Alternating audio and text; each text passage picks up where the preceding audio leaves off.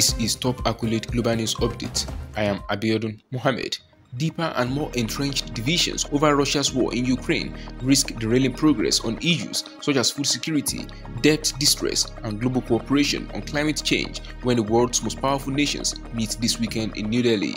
The ardent stance on the war has prevented agreement on even a single communique at the 20 or so ministerial meetings of the G20 during India's presidency this year, leaving it to the leaders to find a way around if possible. But China will be represented by Premier Li Qiang, not President Xi Jinping, while Russia has confirmed President Vladimir Putin's absence, suggesting that neither nation is likely to join any consensus. That means the two-day summit from September 9th will be dominated by the West and its allies. The G20 leaders who will attend include US President Joe Biden, German Chancellor Olaf Scholz, French President Emmanuel Macron, Saudi Arabia's Mohammed bin Salman, and Japan's Fumio Kishida. A failed summit would expose the limits of cooperation between Western and non-Western powers and prompt countries to double down on the groups they are more comfortable with, analysts said.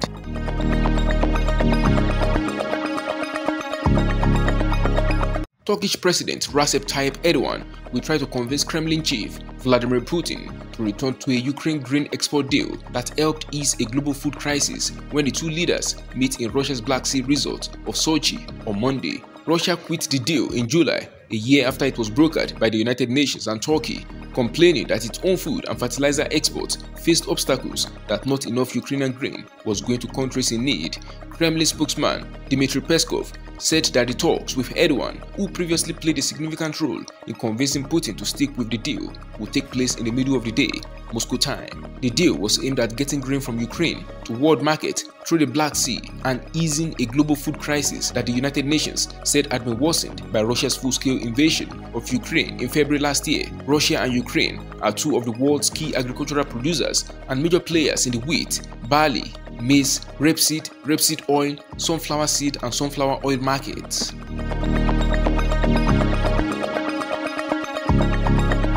Israeli Prime Minister Benjamin Netanyahu has said he wants Eritrean refugees and migrants involved in a violent clash in Tel Aviv to be deported immediately and has ordered a plan to remove all of the country's African migrants. The remarks came a day after bloody protests by rival groups of Eritreans in South Tel Aviv left dozens of people injured. In quote, "We want harsh measures against the rioters, including the immediate deportation of those who took part," Netanyahu said in a special ministerial meeting called to deal with the aftermath of the violence on Sunday. He requested that the ministers present him with plans, in quote, for the removal of all the other illegal infiltrators, and noted in his remarks that the Supreme Court struck down some measures meant to coerce the refugees to leave.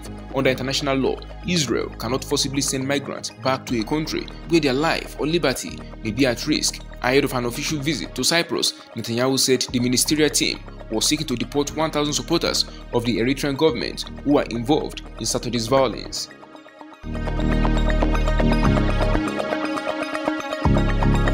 Malaysia has dropped a multi-million-dollar corruption case against Deputy Prime Minister Ahmed Zahid Hamidi on charges he defrauded the foundation.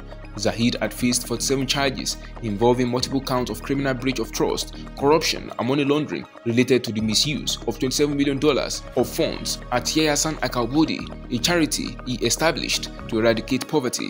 The Mali Mail reported that Judge Colin Lawrence Sequeira agreed on Monday to grant Zahid a discharge not amounting to an acquittal after the prosecution said it needed more time to look into the case. A discharge not amounting to an acquittal means the prosecution can revive the charges at a later date if it wants. Zahid was charged with corruption in 2018, a few months after the once dominant United Mali's national organization UMNO lost power for the first time in 60 years over widespread anger at graft and a multi-billion-dollar scandal at the 1MDB state fund.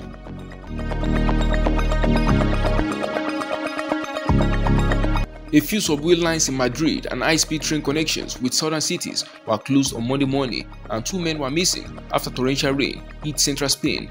Emergency services were involved in almost 1,200 incidents in the region overnight, and firefighters and police were seeking 2 missing men in the rural area of Aldia de Fresno, southwest of Madrid, said Javier Chivite, the spokesperson of the emergency services in the region. Several roads in the Madrid region were closed as half a dozen bridges were torn down by water overflowing the river banks. The sudden torrential rain that hit the country transformed streets into rivers in Madrid, Castile, Catalonia, and Valencia regions. Hail also fell in many areas. The heavy rainfall was waning on Monday morning though. Rain continued in most of the country, but the National Weather Agency on Monday lowered the alert level to yellow from orange and red on Sunday.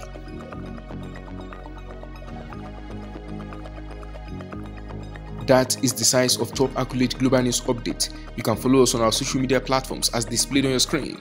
Happy New Week!